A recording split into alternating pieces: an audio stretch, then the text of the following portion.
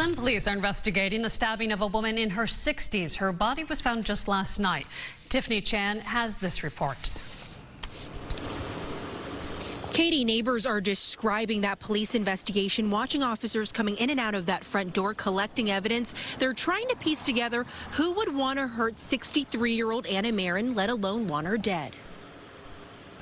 Police in Lynn are investigating a gruesome murder after the body of a woman was discovered in a home along West Neptune Street. Honestly, for now, it just shocked me. I can't believe I hate this. Sources tell the I-Team that 63-year-old Anna Marin was found stabbed to death by responding officers Friday evening.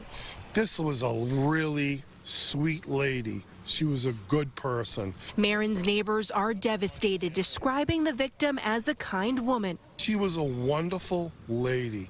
I just can't fathom why anybody would hurt her. It's unbelievable. The Essex District Attorney says the murder does not appear to be random, but with no arrests made at this time, at least one neighbor is fearful. That's concerned too. Yeah, I just worried right now. And it just doesn't make any sense to me.